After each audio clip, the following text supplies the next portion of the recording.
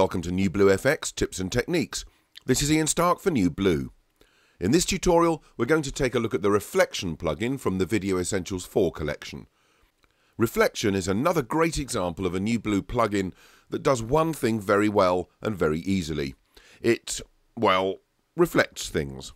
But don't be fooled by its apparent simplicity, because under the hood there are lots of things to tweak and adjust to give us complete control over the end result.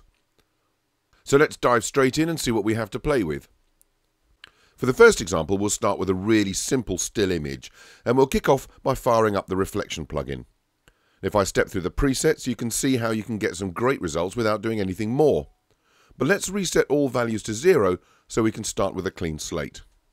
The plugin controls are grouped into 5 sections. Shape, which defines where your original clip goes.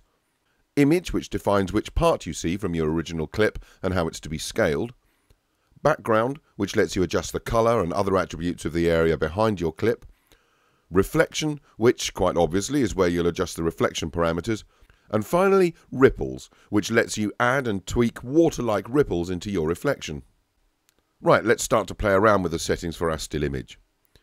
Using the positioning crosshairs in the shape group, I can determine where in the frame my image is going to go. For this example, I'll just nudge it up a fraction. I'm also going to crop the image slightly in width and in height, so it sits better in the frame. Finally, let's introduce a little perspective by rotating along the x-axis just a little. Okay, that's a good start. So now let's look at the image control group and decide what and how much of the original picture I want to show.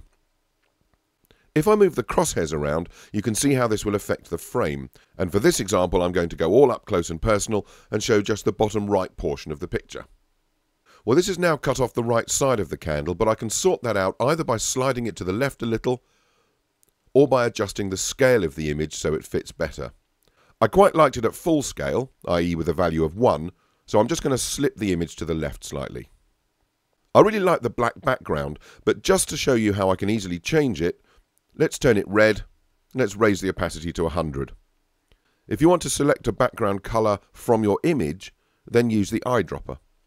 Let's revert to the black background, and now let's feather the edge of the image into the background, just to soften things up a little. That's great. Now I'm going to tweak the position of the reflection. You can get some interesting results using negative values, but for my example, I only want a small gap between the original image and the reflection. I'm going to drop the opacity of the reflection to 50, and I'm going to increase the fade or fall off value so the reflection isn't so deep. You can get some very, very realistic reflection effects by tweaking these values, so do please play around and experiment. We'll cover the final group, ripples, in this second example, which uses just a simple text clip. I've already set up my reflection parameters, so now let's animate them with a watery ripple. Firstly, I'll change the amplitude or the height of the ripples, then the length, and finally the speed. I can also adjust the direction of the ripples in the reflection, but I'm going to leave that set to the default value for now. And there you have it. An effect that once might have involved duplicating and inverting tracks and adding multiple effects can now be achieved in just a few clicks. Ever so simple to use and ever so effective. It's another example of a great time-saving plugin from NewBlue. To find out more about the Reflection plugin or to see more tips and techniques tutorials, click to www.newbluefx.com. This is Ian Stark saying thanks for watching and learning a little bit about NewBlueFX. Competitively priced, aesthetically fresh, and ridiculously easy to use.